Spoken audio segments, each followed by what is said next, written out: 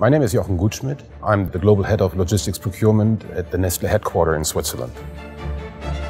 We were screening the market for benchmarking and decision support tools. We had two priorities. The tool that we were looking for needed to be truly global, and the data that the tool uses needed to be updated all the time. In terms of functional scope, we basically had three key focus areas. One was the benchmarking service, so that would help us to communicate internally as well as with carriers around the world.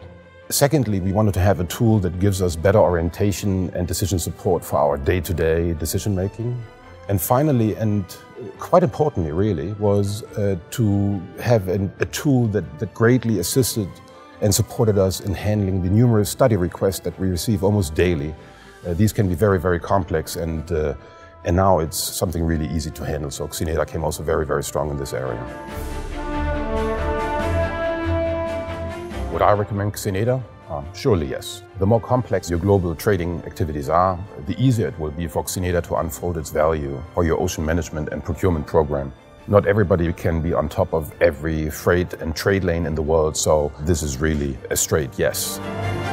It is easy to use, has a modern user interface, requires essentially no training, can be deployed immediately, so very valuable to our operation.